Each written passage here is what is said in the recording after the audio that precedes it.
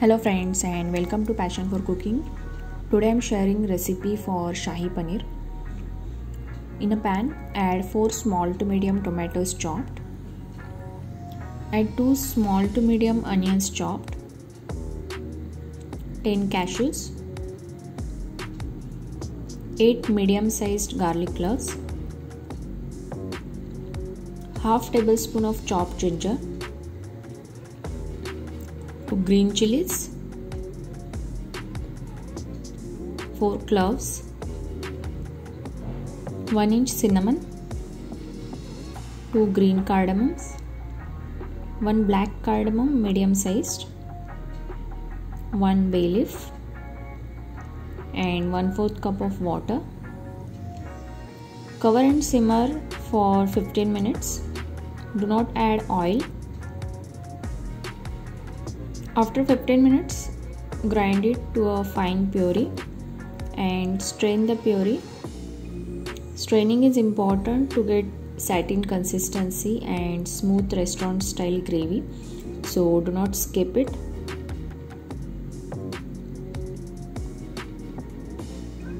Now in a pan, add 3 tablespoons of ghee or butter.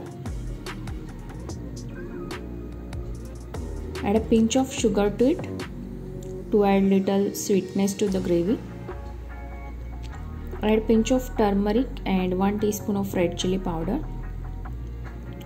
Add 1 teaspoon of coriander powder and stir fry for a few seconds. Add 200 grams of paneer pieces and stir fry for a minute.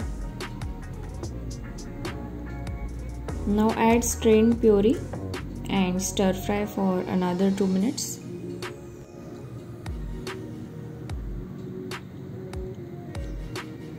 Now add 1/4 cup of cream and mix. You can also use 3 tablespoons of curd mixed with 1 tablespoon of milk as a substitute for cream. Taste varies a bit.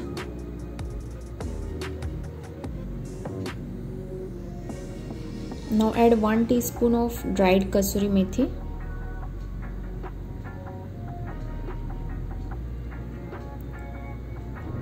Add 1/4 teaspoon of cardamom powder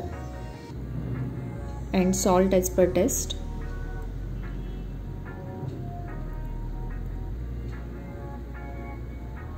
Now cover and simmer for 5 minutes.